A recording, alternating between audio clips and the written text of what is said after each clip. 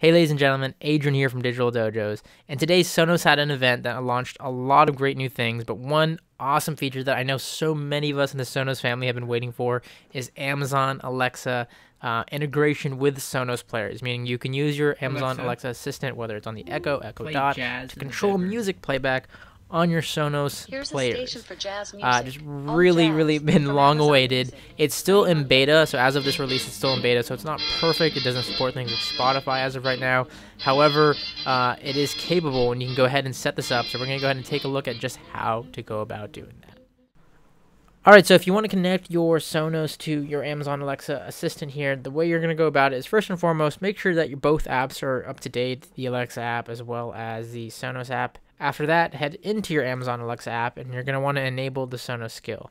Do this by going in the top left, clicking skills, and going ahead and searching for Sonos here. Now, since it's brand new, it's all the way at the very bottom here. So go ahead and click on that, and then enable the skill. Now, when you're doing this for the first time, it's going to ask you to, one, sign into your Sonos account that you use to register your Sonos devices. So if you're setting up your Sonos while doing that, I highly recommend doing that first. After which, it's going to ask you to sign into your Amazon account. Go ahead and do that.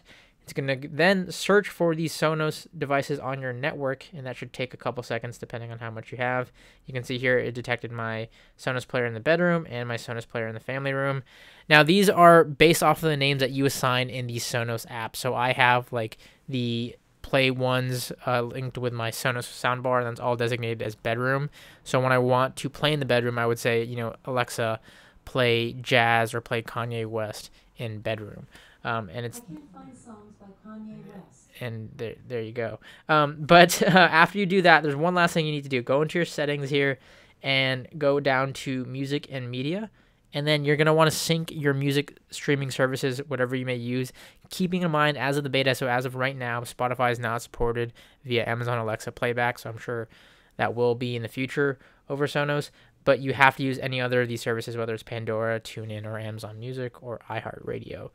After you sign up to those music services and put in your account, you can now control playback on your Sonos players via Amazon Alexa. And I'm also going to leave this link down below from Sonos' website, which give you all the basic commands to controlling playback on your Sonos players via Alexa. So you can see a list of commands here: general volume commands, general playback commands, as well as service commands based on specific ones. So if you're using Amazon Music, or if you're using Pandora, here's how you can go ahead and control playback via Alexa. So it's that easy and simple to get started. Hope you enjoy your listening experience, and if you enjoyed this video, be sure to give it a thumbs up, and of course subscribe for more content here on YouTube.